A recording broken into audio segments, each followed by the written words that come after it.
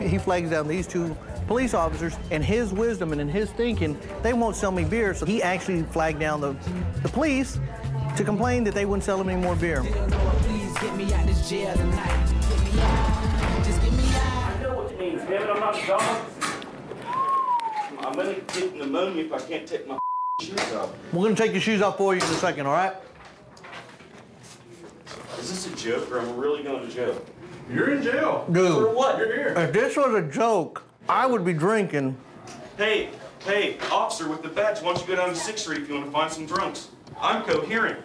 I've been arrested for public intoxication. I don't go to 6th Street anymore. Oh, well, I've been arrested for public intoxication. Guess what? I haven't drinking a beer all day. You have mental health issues? Yeah, I do, and you've wrongfully arrested me. I didn't mean to, sir, but I'll get right on that. Right. Put me in my room, take out these handcuffs. I'm gonna catch pneumonia if I can't get these shoes off. I want my own cell, I want a fireplace, I want a nice view. Most drunks don't say that, huh? Face that way and don't move. I am facing whatever way you put me. Damn, I have nothing on me in my pajamas. Really? Feel like you want to kill yourself tonight? What are you talking about? I never wanted to kill myself.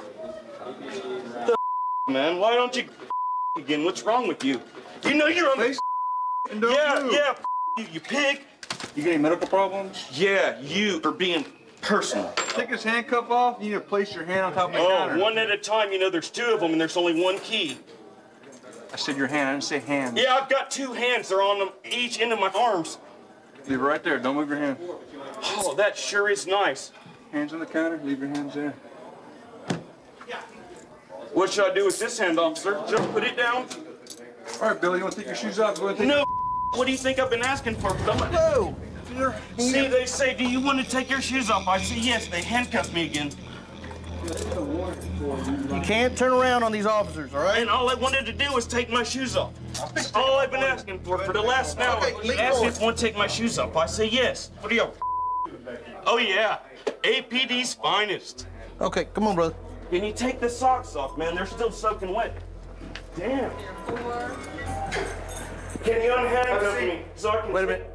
All I really want to do is take my socks off. I'm not gonna touch your dirty Hey, dumbass, socks. I'm handcuffed, you stubby Mexican. That's husky Mexican. APD's Talking to finest. you or me? I flick y'all, but I'm handcuffed. Pardon me? You got any medical problems?